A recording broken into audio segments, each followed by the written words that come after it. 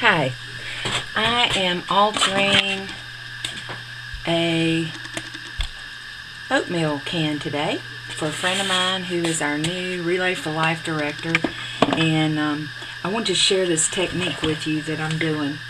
I started with a 7 by 12 piece of vanilla cardstock, and the first thing I did was I used this stencil by Retta, and I'll have her link below in our shop.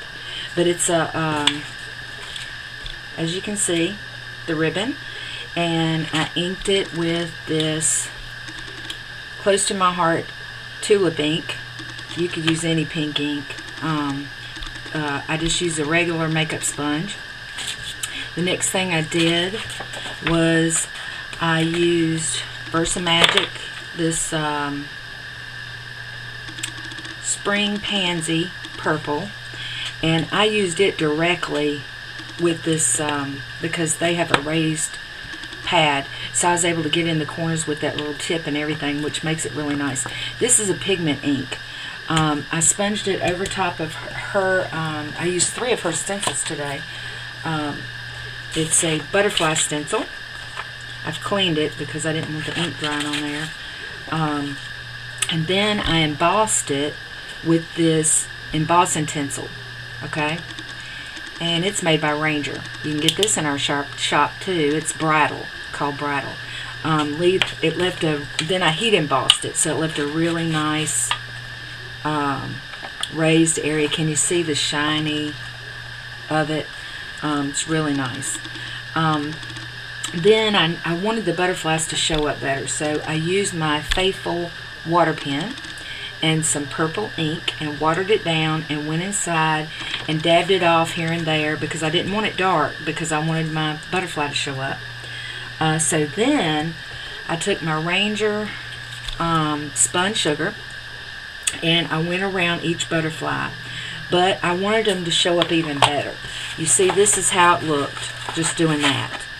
Now this is how it looked. What I'm doing is I'm taking the Distress Marker by Tim Holtz, and this is worn lipstick, and I want to show you how you do this. Okay, you want to work in small areas, because if you don't, the ink will dry and then you won't get to move it as much.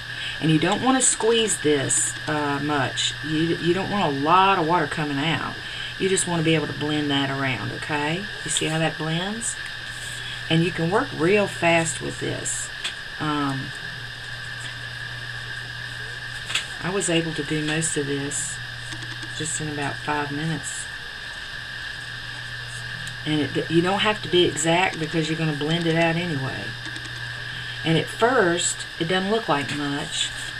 But then, as you get them all done, and you may want certain areas thicker than others. I'm going to be layering some stuff on top of this, so it's not really going to matter.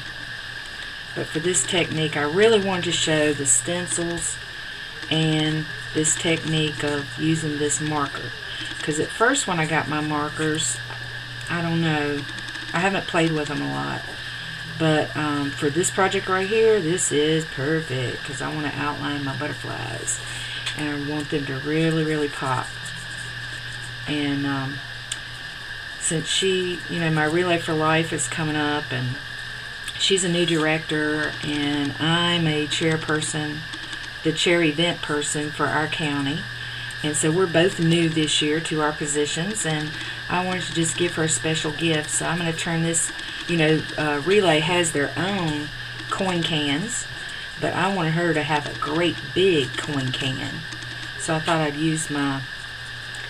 recycle that oatmeal container. It's not the great big one, it's the smaller one. So there you go. Look how easy and fun that is. And I'm going to come back and show you the rest of when I get ready to put my can together, okay? Thanks. My oatmeal can, well, almost, I will put a bottom on it. But I printed this saying on my printer and just fussy cut it with some scissors. I had 2 layers of butterflies. This is the Martha Stewart punch. I do want to show it to you because this is a beautiful butterfly punch. I think it's the Monarch is what it's called, but it has a lot of detail. So this is a designer paper that I got on sale at Joann's a long time ago. That's got a little shimmer to it. So the bottom layer is the purple that I cut the belly band out of. So that really made a nice pop-up. And then I had this cute digital image right here. I do not know where I got her. And if you know, please leave me a comment, because I have been using her on everything. I'm in relay mode. I do Relay for Life, and she is adorable. I colored her with pencils, Prima pencils, and then that's pretty much it. I use this Hope for a Cure. This is another stencil by Retta, and just on the top, this is a Spellbinder's die. I cut a big hole because I want dollar bills to be able to go in there. And the first layer is just a red layer, Barn Red from this Distress paint right here. And I still wanted it to be a little jazzed up. I don't want too much on here because people be putting in money, I hope. So I hope you like it. I hope it inspires you to make your own. I love it. Have a great day. Bye.